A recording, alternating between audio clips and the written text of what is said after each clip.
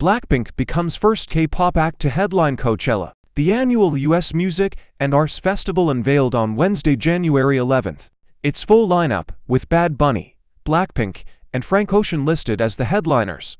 Puerto Rican rapper Bad Bunny will headline the Friday shows set for April 14th and 21st. K-pop girl group BLACKPINK will headline the Saturday shows for April 15th and 22nd, while American singer-songwriter Frank Ocean will headline the Sunday shows scheduled on April 16th and 23rd. Others set to hit the Coachella stage include Calvin Harris, Becky G, Kid Laroi, Charli XCX, Gorillaz, BJRK, Rosalia, Willow, and Jackson Wang. BLACKPINK made their Coachella debut in 2019, but only as a performer and not a headliner.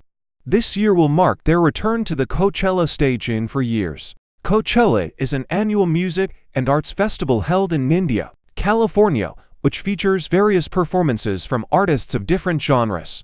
It made its return in 2022 after 2 years of postponements due to the COVID-19 pandemic. Harry Styles, Billie Eilish, and Swedish House Mafia headlined Coachella 2022, which saw K-pop legend TNT1 pulling off a surprise reunion during CL's set, and girl group aespa debuting their English track Life's Too Short.